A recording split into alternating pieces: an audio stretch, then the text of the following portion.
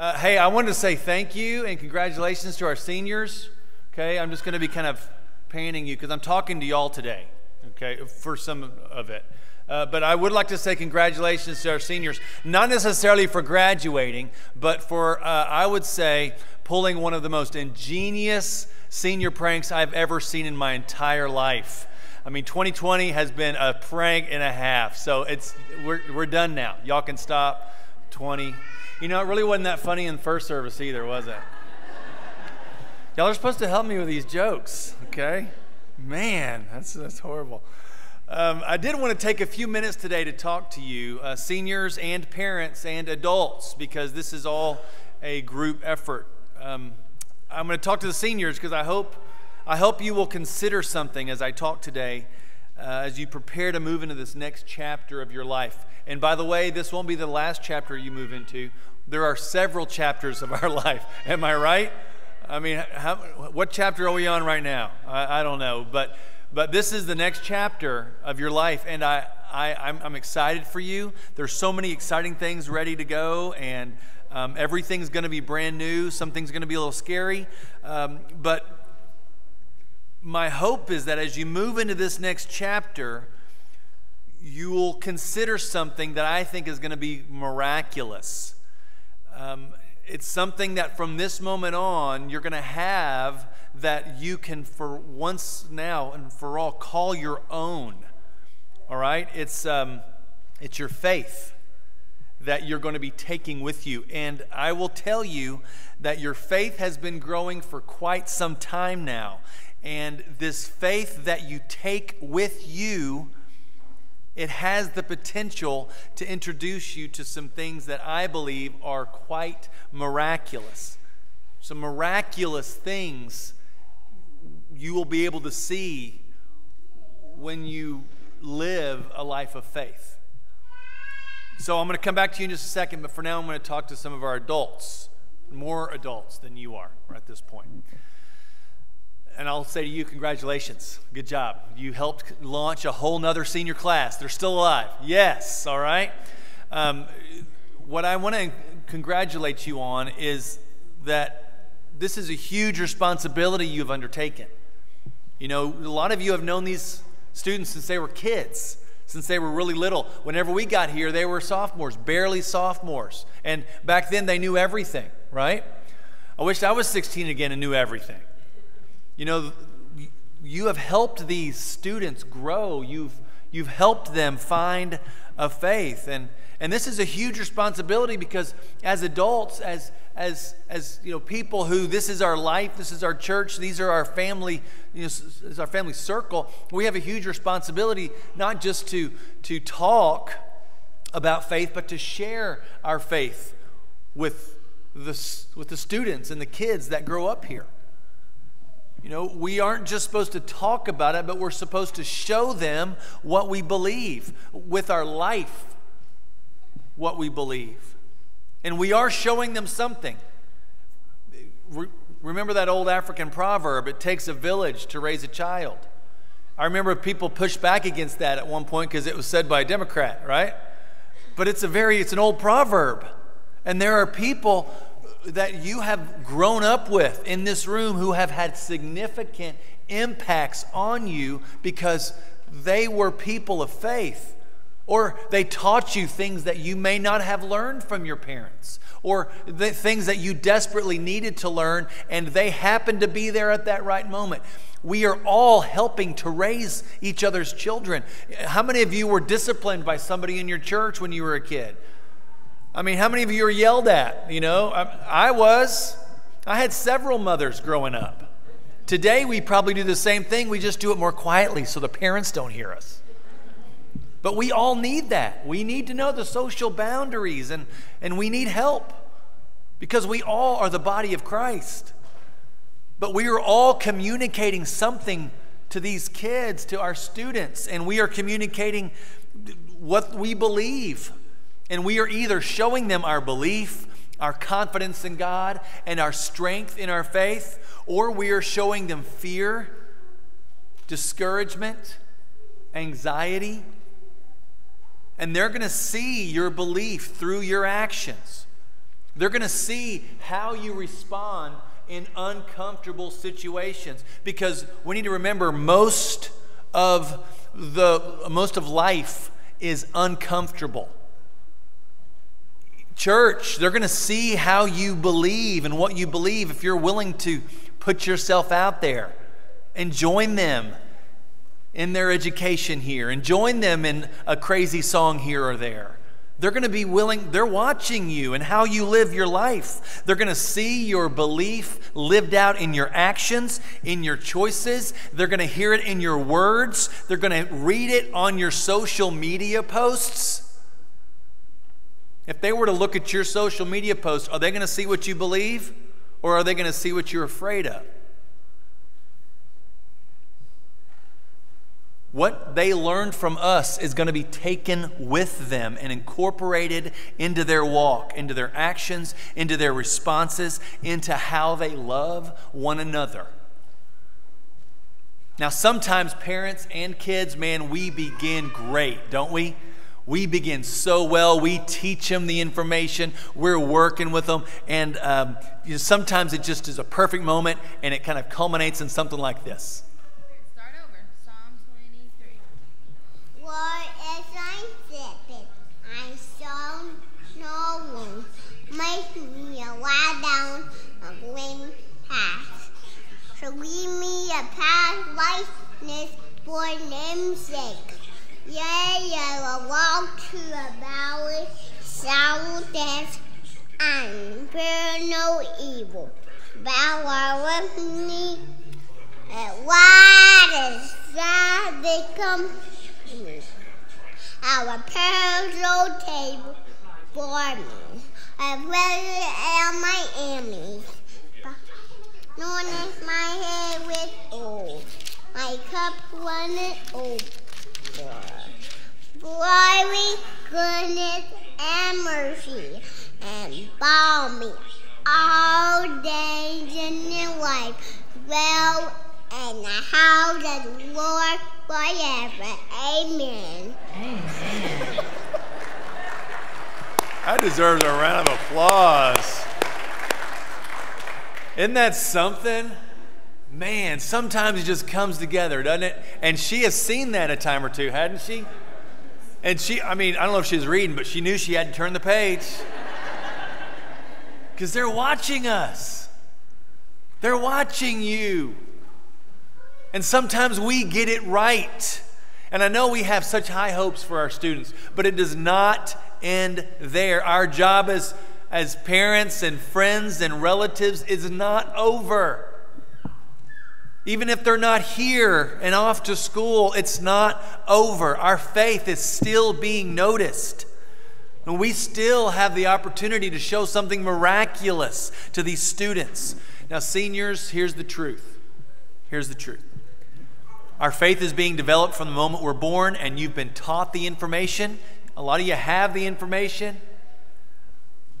Some of you can probably still remember those Psalms and those scriptures you learned as a child. But I want you to remember this. Information is not enough. Okay? Information is great, and we need it, and we need to pursue it, but it is not enough. That is the truth. The truth is how you begin to live out the things you've learned. That is what's the most important. Information on us by itself, all alone, is just information. And we got a world of information, and what good is that doing for any of us?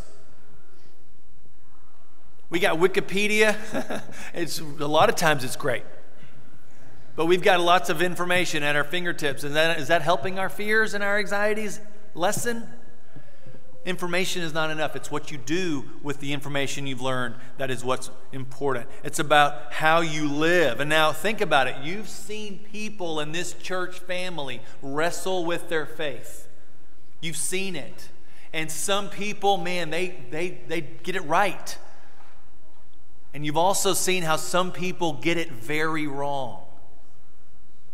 Now, if you ever get to that point, when you go to church and you say, I'm not going to go to church because of the hypocrites, I want you to remember something. It's okay, because once you go, there will be one more. Because at any moment, We are all in that same boat. And their faith is not your faith. The faith of the people that get it wrong, it's not your faith. This faith is your faith. You've seen people sometimes get it great. But from this moment on, that faith that you are now able to claim, it is your own faith now. And the life that you choose to live, it's going to be a direct result of the faith that you choose. So several times, I'll get right to the point. Several times in Scripture, we see this phrase that says, your faith has healed you, or your faith has made you well. And sometimes when you read Jesus, you see that faith precedes miracles. Remember, a miracle is a glimpse into God's world. It's a glimpse into what God lives with each and every day. And a miracle is just a peek into God's domain, the kingdom of heaven. And there is a miracle to that we can actually, is it ironic? The miracle is being able to see a miracle. But the miracle is the faith that we claim and choose to have and live. And that allows us to see some miraculous things. So 2 quick stories. One is in Luke 7 and one is in Mark chapter 9. I'm going to be done here in just 1 minute. So in Capernaum, there's this, can y'all still hear me? No? I'm not on? Okay. All right. I'll stay here. So in Capernaum, there's this centurion, and he loved God. He loved the Jewish people. In fact, he was part of their community, and he actually built them a synagogue. He loved them, and there you go. Build an ark. That's how I think of when I hear the... Okay, so in Capernaum, there's this man, and he loved God. And so one thing that he wanted to do was to help the Jewish people. And so when his servant got sick, these people, they are trying to bring Jesus to him. But whenever Jesus is halfway there, well, let me just read it for you. This is what it says. He was not far from the house, Jesus, whenever the centurion sent friends to say to him, Lord, don't trouble yourself. For I do not deserve to have you come under my roof. That is why I did not even consider myself worthy to come to you. But say the word, my servant will be healed. For I myself am a man under authority, with soldiers under me. I tell this one, go, and he goes, and that one come, and he comes. And I say to my servant, do this, and he does it. And when Jesus heard this, he was amazed at him, and turning to the crowd, followed him, saying, I tell you, I have not found such great faith even in Israel. Then the man who had been sent returned to the house and found the servant well. This is a man whose faith is confident. He is sure. He knows what he believes. He doesn't even need for Jesus to come. He just needs him to say the word. That's how faithful this man is. And Jesus was amazed. You need to realize God still is amazed. He can still be amazed. If Jesus came and he was amazed, this man amazed Jesus because of his faith. That's a miraculous moment in and of itself. And then we have Mark chapter 9. And this man is suffering from possession. He's having a really hard time because his life has not turned out the way he wanted. In fact, his child has never really been normal, ever. And so he tries to get the apostles to heal him. They can't do it. Jesus shows up. Jesus asked the boy's father, how long has he been like this?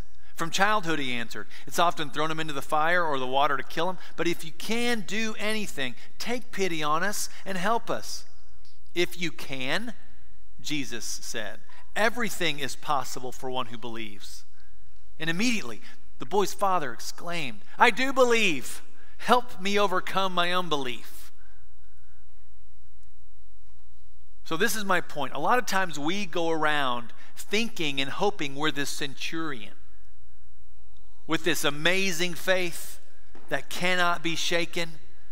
We want to believe that when the going gets rough, we'll just pray and believe. Now, first thought is God's going to take care of it. But truth is, I think more often than not, if you're anything like me at all, you end up being like this frantic father who's completely lost control of this situation. He is at the end of his rope. and his faith has suffered because his situation is just out of control. And Jesus caught on to his words. Did you see that? If you can. I mean, do you have any idea who you're talking to? How many times had this man been let down in his life to the point where he wasn't sure anymore, and it was as if faith was his last resort. Prayer was his last resort. It was this last-ditch effort to find a miracle. And so Jesus, what he does is he shows them in that moment that anything is possible for him who believes. Anything is possible. Everything. Man. So this is my point I'm trying to get to, is that your faith that you have now, it's yours. It's not anyone else's faith. It is your faith. It's yours to grow. It's yours to develop. It's yours to build. But you need to remember this. Faith is not an exit strategy. Okay, faith is not something that is the last thing that enters your mind. God, if you are having problems believing, God's going to help you with your unbelief. All you have to do is ask him. But he still wants to show you some miraculous things. So don't let your faith and prayer and your relationship with God be the last thing that comes into mind whenever everything goes south. Because at one point it's probably going to. It's not an exit strategy. It is an entrance strategy. Your faith should be in every situation you have. It should be the very first thing you lean on and remember and act on, knowing that God has you, that he's, got your back, that he's not surprised by anything, that he's telling you don't be afraid. That should be your entrance strategy into every situation you come across. Your faith will guide you. Your faith in Jesus Christ will guide you. It will lead you. So let your life show others that there is more to this world that can be seen. Let your life show others your faith and your love, because I believe the more faith you have, the more of a life you live by faith, the more contagious it will be, and the more miraculous things God will be prepared to show you. I'm going to have the praise team come on up, and we're going to sing here in just a moment. But I want you, everyone in this room, as you kind of have this moment of a response, I want you to ask yourself very seriously, what is my faith? Where am I? And am I struggling with my belief? And if you are, make this a moment of your declaration and frantic prayer to God. I do believe, help me overcome my unbelief. Because we're still helping these students. And students, you are shaping even the next generation, but you don't even realize it. There are little kids looking to you. They're doing their hair like you. They're dressing like you. They think that you are a person of faith. How are you going to begin to use the faith that you have to help shape even the next generation? Let's stand together. I'm going to pray and then we'll sing. Heavenly Father, thank you so much for this day. Help us to be people who believe, people who live a life of faith so that others can be living that as well, Lord. I know that our faith is caught by others. Help us to be people who will show it and be glad to just show people the trust we have in you. We love you, and just hear our hearts this morning. In Jesus' name, amen. Savior, He